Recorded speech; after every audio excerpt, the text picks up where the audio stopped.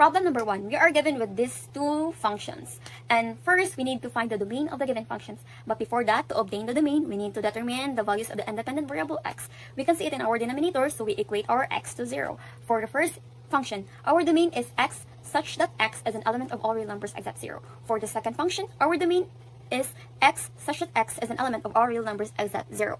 So, second question, what are the asymptotes of the two functions? We have vertical and horizontal asymptote. For the first function, our vertical asymptote would be x is equals to 0 because we need to equate x to 0. For the horizontal asymptote, we can see that n is equals to m. So, we need to find the leading coefficient of the two highest exponents. It is 3 over 1. And our horizontal asymptote would be y is equals to 3. For the second function, our x is equal to 0, which is our vertical asymptote because we equate x to 0. And for the horizontal asymptote, our answer is y is equals to 3. Problem number 2. You and your parents are traveling in your own car for 120 kilometers. How long will a trip last if you average 45 kilometers per hour, 60 kilometers per hour, or 90 kilometers per hour? We have our distance, 120 kilometers, so we come up with the formula t is equals to d over s. We will start with 45 kilometers per hour. So we have the formula, substitute the values. T is equals to 120 over 45. The final answer would be 8 over 3 hours. It will serve as our t sub 1.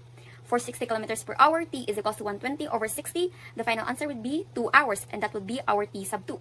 For 90 kilometers per hour, t is equals to 120 over 90. Our final answer would be 4 over 3 hours, and this will be our t sub 3.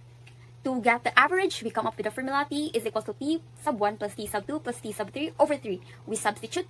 T is equals to 8 over 3 plus 2 plus 4 over 3 over 3, and the final answer would be 2 hours.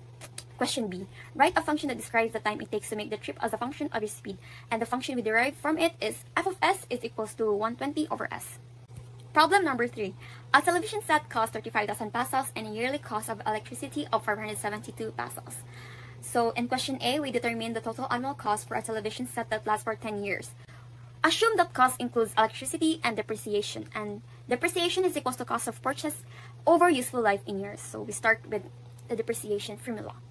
Cost of purchase is 35,000 and the useful life in years is 10. So 35,000 over 10 plus 572 multiplied to 10. So our total or the annual cost would be 9,220 pesos. Question B. Write a function that gives the annual cost of a television set as a function of the number of years. So we come up with f of t is equals to 35,000 over t plus 572 multiplied to t.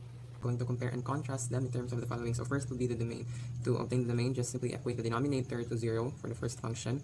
We have x equals to -2, so the domain is the set of all real numbers except -2. And for the second function, the domain is the set of all real numbers. Next is the asymptotes. For this, the second function has no vertical, horizontal, and oblique asymptotes. So let's focus on the first function. So first, we have to reduce the function into the lowest terms, and we can see there's a common factor that makes it a whole, and our whole is equals to -2. And this function has no vertical asymptote. Now for horizontal asymptote, function number 1 has no horizontal asymptote since n is greater than m. The degree of the numerator in function number 1 is 1 higher than the denominator, so we can use oblique asymptote. Now we have to equate the denominator to 0, so x is equals to -2. Do the synthetic division that results to y is equals to x minus 2 zeros. Let's reduce the function to the lowest terms, and let's identify the values of the independent variables with the restricted values. And we can see here that -2 is the restricted value, so zeros for the first function is x equals to 2, and for zeros for the second function is x equals to 2. So let's start with the y-intercept. First, reduce the function to the lowest terms, cancel out common factors, substitute x to 0, and we have our y-intercept value -2, or in ordered pair 0, -2. Second function, we have the y-intercept -2, or in ordered pair 0 and -2.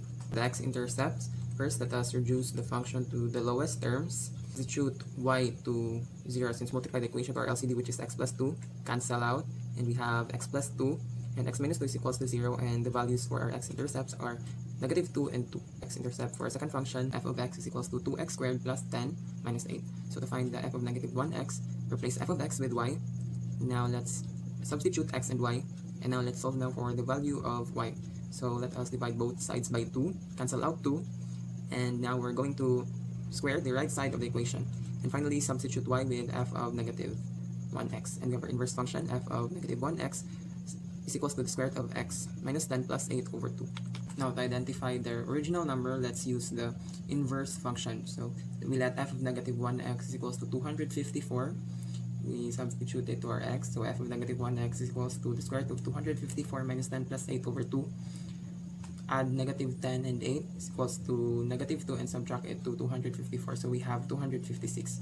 Now the square root of 256 is 16. 16 divided by 2 is 8. And we have our f of negative 1x is equals to 8, or 8 is our original number. For number 6, we have a function given by v of x is equals to 3.8x, where x converts x gallons of water into v of x liters of water. So for letter A, we'll be solving 30 gallons of water for how many liters of water. So substitute x equals to 30 to the equation. V of 30 is equals to 3.8 times 30. So that will be 30 times 3.8, 114. So V of 30 is 114. That will be 30 gallons is equals to 114 liters of water. For letter B, we'll be solving the inverse function of the V of x. It will be V of x is equal to 3.8x. Then y, substitute y, so V of x, y equals 3.8x. Then swap the variables.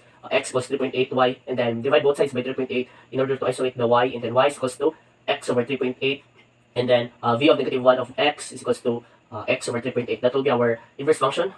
Inverse function of V of x is equal to x over 3.8. And for letter C, we will be using our inverse function to solve 100 liters of water to find how many gallons of water is this. So that will be x equals to 100. So x equals to 100. 100 over 3.8. That will be 100 over 3.8, 26.32. So V of negative 1 of 100 is equals to 26.32. So that will be 100 liters of water is equals to 26.32 of gallons of water. Number 7, letter A. F of x is equals to x cubed. Then first replace f of x with y, then replace every y with x, then x with every y. So it becomes x is equals to y cubed. And then get the cube root for both sides. So the answer will be inverse function of x is equals to cube root of x. To determine that this new function is the inverse function of the equation, we plot the value of x. So get the cube for cube root of x, so it's x. Therefore, if f of x is equals to x cubed, then the inverse function of x is equals to cube root of x. So letter B, f of x is equals to 3x plus 2. Then y is equals to 3x plus 2. Then it becomes 3y is equals to x minus 2. Then divide both sides by 3. So inverse function of x is equals to x minus 2 over 3. To determine that this new function is the inverse function of the equation, we plot the value of x. So 3 times x minus 2 over 3 plus 2 is equals to x. Then x minus 2 plus 2 is equals to x. Then combine the like term, so x is equals to x. So if f of x is equals to 3x plus 2, then the inverse function of f of x is equals to x minus 2 over 3.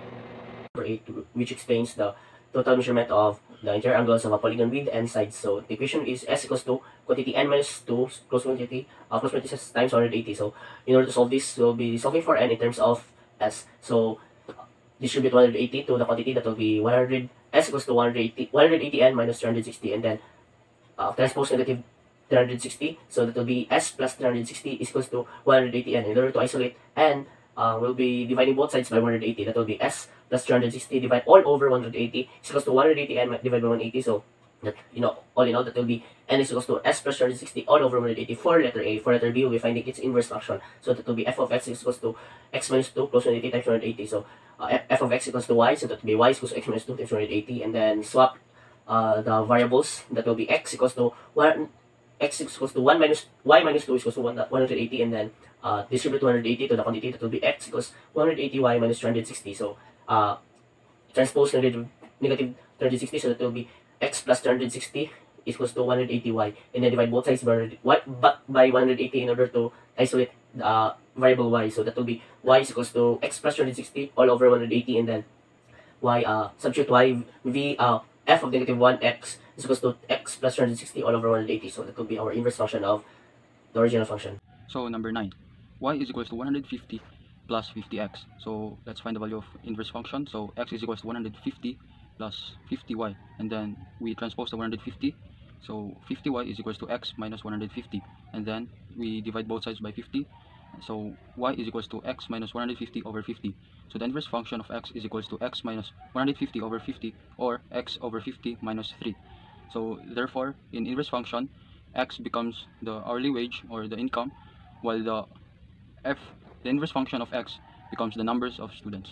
So this equation converts x kilograms into f of x pounds. So for this equation function, we have f of x equals to 2.2x. So for letter A, we'll be having 56 kilograms converting into how many pounds. So this will be 2.2x equals 56. So 2.2 times x, so that will be 2.2 times 56. So f of 56 equals to 2.2 times 56, and f of 56 is equals to 123.2. So 56 kilograms equals to 123.2 pounds. So for letter B, we'll be finding its inverse function. So that will be f of x equals to 2.2x, and then f of x equals to y, so y is equals to 2.2x, and then swap its variable, that will be x equals to 2.2y, and then solve for y by dividing both sides by 2.2. So that will be y is equals to x over 2.2, and then y, substitute y is equals to f of negative 1 of x is equals to x over 2.2. So that will be our inverse function for letter B. And for letter C, we'll be using our inverse function to solve 120 pounds into how many kilograms. So that will be x equals to 120, so f of negative 1 of x is equals to 120 all over 2.2, so that will be 120 divided by 2.2, so f of negative 1 of 120 is equals to 54.55, so